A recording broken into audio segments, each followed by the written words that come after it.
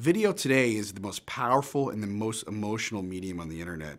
And one of the things you might not understand or know yet is video is actually the largest part of the internet's traffic. In fact, 80% of all the internet's traffic is going to be video. And so video is growing in all facets of our lives. And you probably experience a lot of that, whether it's on Netflix or whether you're using a Facebook video or Twitter video. But what you may not also realize is that video is not just for entertainment anymore. Businesses are getting on board and using video in new and exciting ways, from marketing to their customer, all the way to using it internally to talk to their employees and engage in training in a very innovative fashion. And we're just touching the surface. We're only in the first inning of video, because video will start permeating all facets of our lives, whether it's through interesting things like the Internet of Things, and devices like drones for insurance companies to do more insightful analysis of what happened during a hurricane disaster, all the way to inside your refrigerator so you can see if you left your milk.